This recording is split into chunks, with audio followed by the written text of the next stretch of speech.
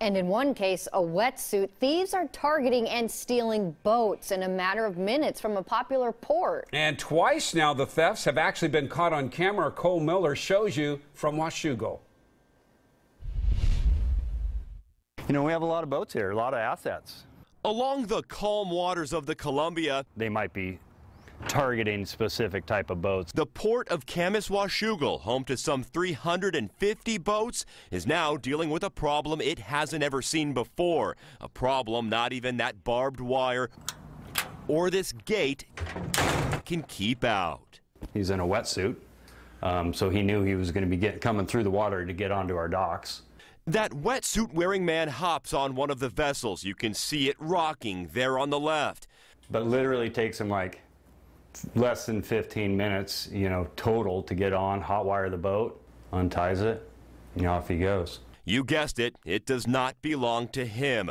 Fast, you know, he's a professional. That was last month, and then just last week, He knows right where he's going. He's making sure nobody can see him. it's a guy in a hoodie and jeans.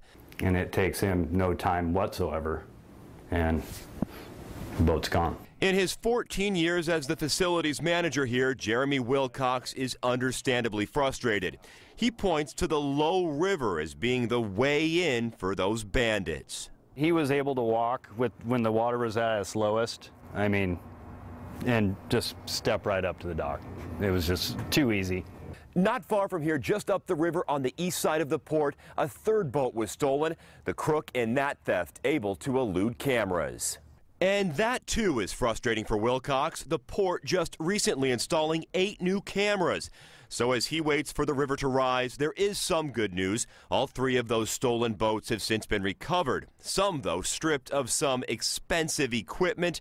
And those prowlers, they're still out there somewhere. If you see something that doesn't make sense, let somebody know. In Washougal, Cole Miller, KOIN 6 News.